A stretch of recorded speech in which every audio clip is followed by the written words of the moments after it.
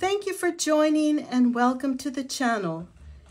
In this series, we will show exercises on how to develop strength and release tension. When we're playing the piano, the obstacle of speed and smoothness is playing the piano with tension in our hands. Tension while playing is a huge cause of injury. Tension in the forearm creates tendinitis.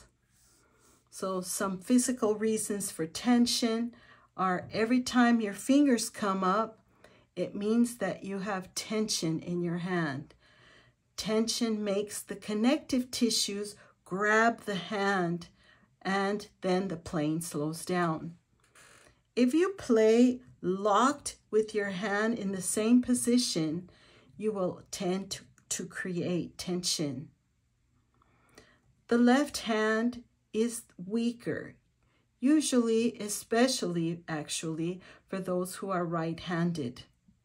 So you have to work to use the whole arm, drop and lift with both hands, but practicing with just the left hand is important. If you lift fingers after you're playing notes, then you'll know that sometimes your fingers want to kind of kick up.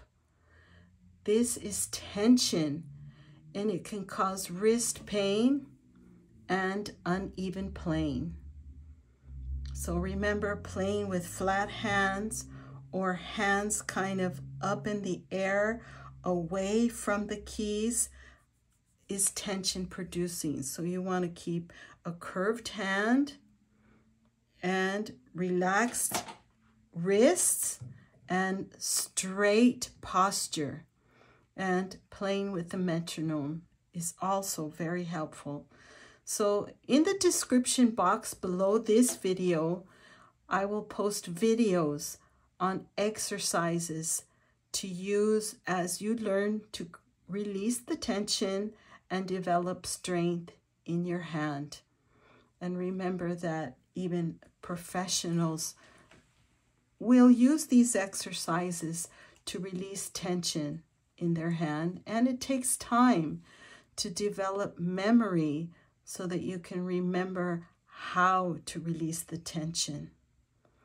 Thank you for watching, and remember, all the links will be down below in the description box. And thanks again for joining.